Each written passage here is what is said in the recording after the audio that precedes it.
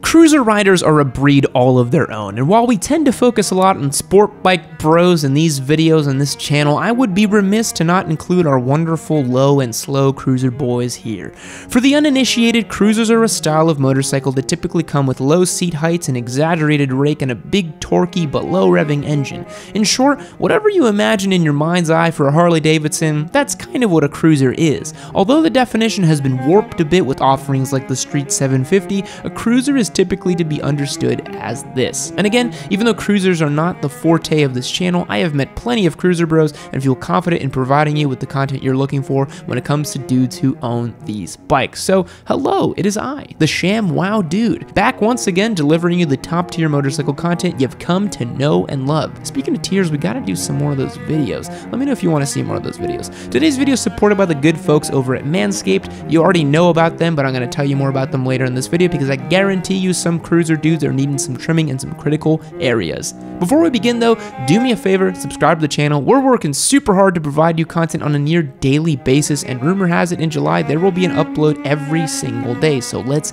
get it. Now, let's jump into the 7 cruiser bros you will meet. Our first suspect is the guy who could only afford an 80s cruiser. To the uninitiated, a cruiser seems like a pretty simple machine. Some of them are even air-cooled, they've been changed for decades, and yet Harley is charging upwards of $18,000 for their mid-tier models. What the hell gives? No one told me being a cruiser bro is going to cost me an arm and a leg. Aren't these bikes supposed to be for outlaws?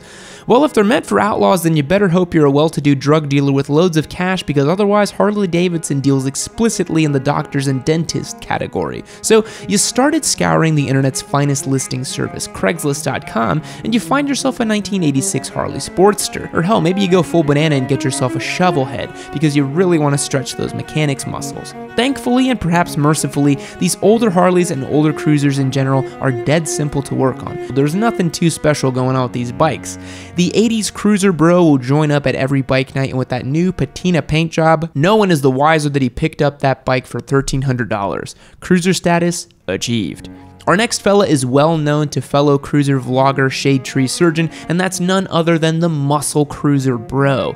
The muscle cruiser. A niche subgenre of cruiser bros themselves, they pride themselves on a bit of performance. But that performance comes in one flavor, and it's the forward direction at stonkingly quick speeds. Muscle cruiser bros will favor bikes such as the V-Rod, the V-Max, and the Rocket 3 in order to get their rocks off of street-like drag racing matches against anything and anyone.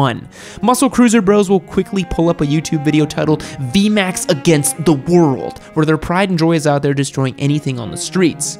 Don't be fooled, although cruiser bros appear to ride nice and smooth, some of them are even bigger hooligans than your average GSXR flip-flop bro. Muscle cruisers deserve the utmost respect, mostly because they're actually pretty rare. I've never seen one in the wild and would love to take a ride on something that has enough torque to be classified as a car engine. If you've got a muscle cruiser you're willing for me to ride, hit me up in the comments below. Now, our next rider is a classic, and we've got to get this one out of the way, and that is the $40,000 Harley bro. Screamin' Eagle shirt, bright orange Harley hat everywhere he goes. Hell, he even has the limited edition Harley Wrangler jeans and the Harley Davidson F-150 they made. Don't believe me? HD has thrown their logo onto anything that could be sold. I'm surprised they haven't made Harley Davidson diapers yet, although maybe they'll make HD adult diapers as the population that buys those bikes enters the octogenarian years. This is your classic I have more money than sense Harley dude. He went and got the full optioned out Harley, got the financing offered at the store, because I will tell you, no matter what your credit score, Harley Davidson can probably sell you a bike, and walked away with a note that looks more like a luxury car payment than a new bike payment. What else can be said about this guy? I mean, cruiser snobs look down upon him because he didn't build and work on his steed, but honestly, he just doesn't care. He's out to Sturgis wearing his clean half lid and his Oakley shades with his wife on the back. The $40,000 Harley dude couldn't care less about what you think of him, and honestly, I kind of respect that. It's like an alternate dimension Ducatista if you think about it. V-twins, lots of money, a whole lot of lifestyle apparel goods. Hey, wait a damn minute. Now, speaking of which, actually there's no good segue for it, but we gotta do it. It's time for our sponsored shout out, and that is Manscaped. These guys have easily been our best partner for this channel, and since it's an absolute sausage fest up in here with 97% males in this audience, it's no surprise they continue to support us. Manscaped, in case you're unfamiliar, makes the world's best shaver for personal grooming. It uses a no-nick ceramic blade that's guaranteed to not nick you. They have a whole host of other products to make sure you stay looking as sharp as you're supposed to be. For a limited time, use my code YAM20 to get yourself 20% off by clicking the link below, and they'll even throw in free shipping. If you want your power band curves to be looking extra smooth, you gotta make sure you're as aerodynamic as possible. So get trimmed up with Manscaped, use offer code YAM20 for 20% off, and click that link. Now, let's get back to these cruiser dudes. Our fourth rider is the all-important metric cruiser bro. When you think of cruisers, if you're an American, your mind immediately flocks to Harley-Davidsons, maybe Indians even. Either way, you think of an all-American V-twin with loads of torque and the tears of an eagle in the gas tank. But true moto nerds know that the best cruisers actually come from Japan. True story, Japan has made some of the best cruisers that needed the least maintenance ever. Harley-Davidson has a notoriously high failure rate. Watch our least reliable motorcycle brands video to learn more about that. So if you want good cruiser fun but you don't want those pesky failure rates, you get a metric cruiser. The name metric cruiser comes from the fact that American cruisers measure their displacement in cubic inches rather than in cubic centimeters, so now you know. Something like a Honda Shadow, a Yamaha Bolt, or even a Suzuki Boulevard are miles and miles ahead of Harley-Davidson's motorcycles. They typically have better technology, better reliability, and better prices. But if you're truly sold on the brand, it's difficult to get a metric cruiser and call yourself a cruiser bro. But the metric cruiser bro is denoted by the fact that they just don't really care about all that. They bought a bike that has 98% of the looks, no drawbacks, and for 40% of the price of a Harley, and they will sleep well at night knowing they got all that extra dash in the bank. Good for you, metric bros. They almost always wear high vis and look a little nerdy though. Sorry, my dudes. Our next guy is the accessories bro. So this one is closely related to the $40,000 Harley bro, but accessories bro is a whole other breed. Think fringes everywhere, leather saddlebags, X-mounts, exhausts, chrome anything, chrome helmet liners, chrome boots, chrome assless chaps. These silver leather daddies are not playing around. The bike may have cost a cool $10,000, but the accessories alone are already making it approach the $20,000 mark. Harley-Davidson is obviously the easiest target for this, but Indian is more than happy to sell you a load of accessories you really might not need on your bike. Speakers, trims, handlebars, neon lighting, they've got it all. The accessory bro was sold the dream that if he bought enough stuff, eventually his ride would be the custom bike of his dreams.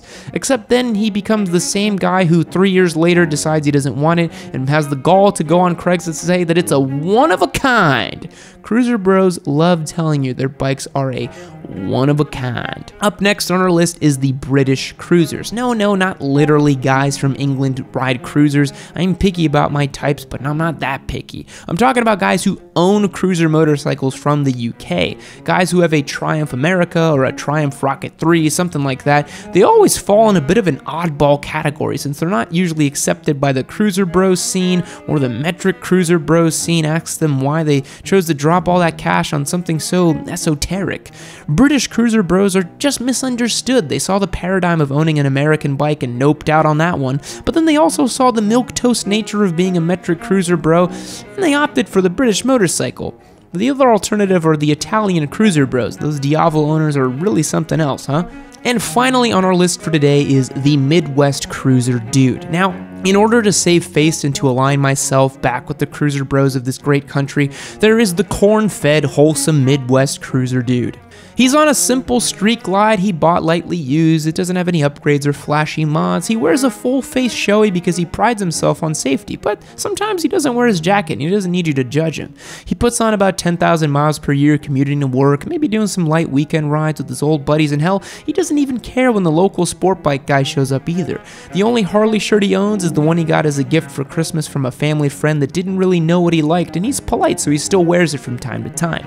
This guy is as wholesome as can be. And as a reminder to everyone that sometimes a guy can just have a motorcycle and it doesn't consume his entire life. He just likes to ride it from time to time and enjoys a good beer too. Now, that's gonna wrap it up for our cruiser bros today. What do you guys think? Are you a cruiser bro? Have you met a cruiser bro? Let me know in the comments below. I do always love hearing from you.